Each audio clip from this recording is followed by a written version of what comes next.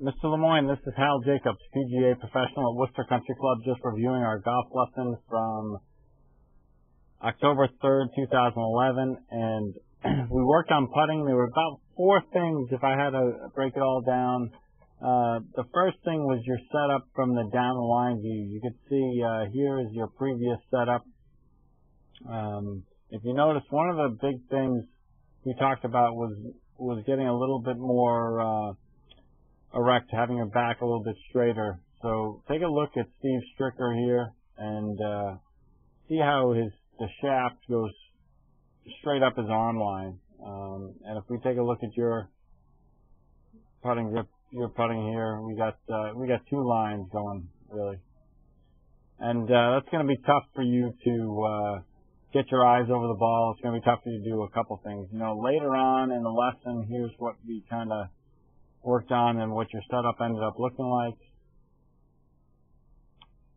So you're still a little bit, maybe your hands could get just a tiny bit higher, but you could see the difference in your back. Your eyes are more over the ball. A much better position to rock your shoulders and create a better stroke. And then the second thing we talked about is this space. It had a tendency to be aligned too far to the left.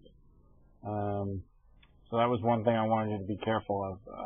So the third thing that we worked on was ball position. Let me just bring up, I know Tiger's not playing that great, but this was in '04 when he was on top of the world. His ball position was a tiny bit farther than yours, farther up. So that's definitely one thing that I would try and eke it up so that it's somewhere around here.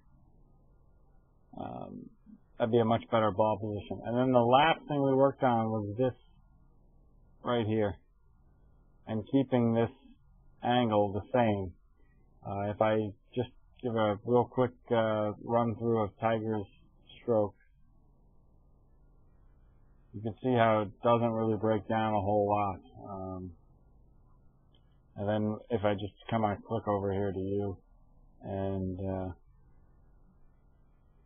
so you can see how the first thing you did, you pressed forward a little bit, got back here, then as you rock forward, you release the right hand a little bit too much.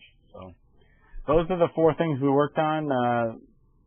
Your posture, the club face alignment, the ball position farther towards your front foot, and just trying to quiet down your hands a little bit. Let me know how it goes.